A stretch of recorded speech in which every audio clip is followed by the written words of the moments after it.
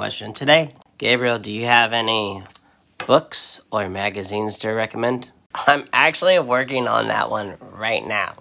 On this channel, we typically talk about watercolor, but check out this book, shall I say magazine, Fine Art Connoisseur. If you want to learn academic or really tight rendering, this is the magazine for you, especially if you're an oil painter.